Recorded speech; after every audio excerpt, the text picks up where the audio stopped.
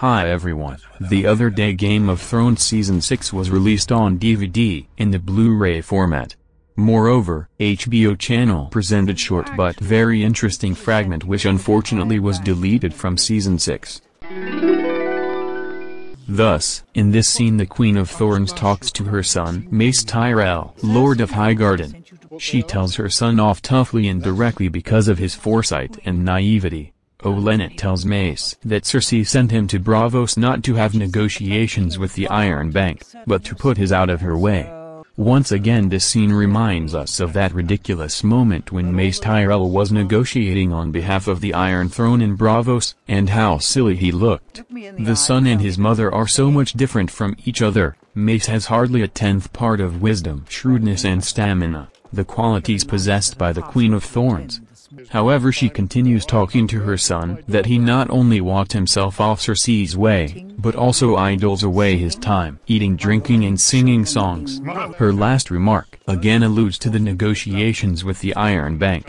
Their further conversation clearly showed us that Mace is not so much interested in his children's fates, but his position as the master of coin, while from the Olenna's words it is clear that her main aim is to rescue her grandson and granddaughter from a bloody prison. Her speech ends with the following words: "And we will leave this miserable place, and let the Sparrows and Lannisters rip each other to pieces." This scene was supposed to be released in the second episode of Season 6, but for some reason the serial makers have decided to cut it off. Of course, now we already know that plans of the Queen of Thorns were destined to fail, just as it was destined to save neither of her son nor her grandchildren. Well, I think that this published fragment once again represents that Olenna Tyrell will play not the last role in the events of Season 7. This woman has already demonstrated what she is capable of, having poisoned the King Joffrey.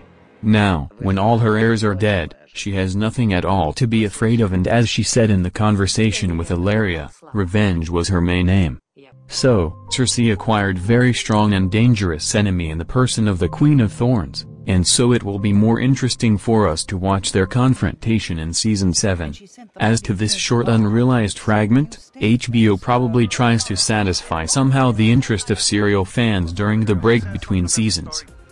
Well, this is all for today, so thanks for your watching. Please share this video, write your comments and subscribe to our channel. Also you could watch other videos about the Game of Thrones right now. Have a great day and goodbye everyone.